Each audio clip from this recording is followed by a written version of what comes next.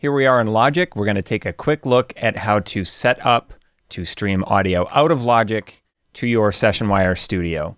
And you can go and download our plugins after you've created your account, or you can visit our support section to download the plugins so that you can use them without creating a Sessionwire account when you join somebody who already has a Sessionwire account.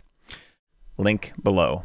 Here we go. We're going to dive into Logic. We're going to head up to our preferences, our audio preferences, and we're going to flip over to General, and we're going to make sure that we have software monitoring enabled so that the plugins will be active. And I like to disable input monitoring only for the focus track.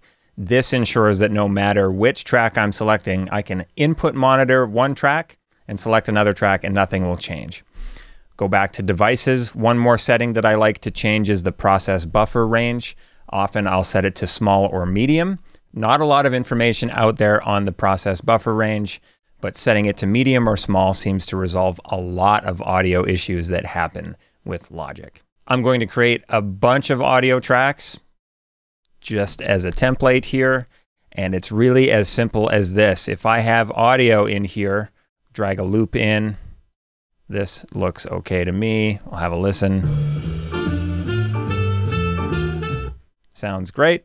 I'm going to place the Sessionwire Send plugin under Audio Units, Sessionwire Send, on my stereo out track. Now this will stream audio to Sessionwire, which means that I'm going to go to Sessionwire in my browser. I'll head to my studio.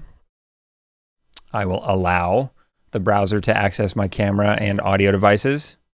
And down here, we see this logo right here, this Sessionwire logo. I'm going to click the down arrow, and I'm going to make sure that I have Sessionwire Send plugin selected as my HQ audio source. That's where the audio is coming from on my computer going to Sessionwire Studio. Again, the Sessionwire Send plugin. And that's it. We'll flip back to Logic. We'll hit play.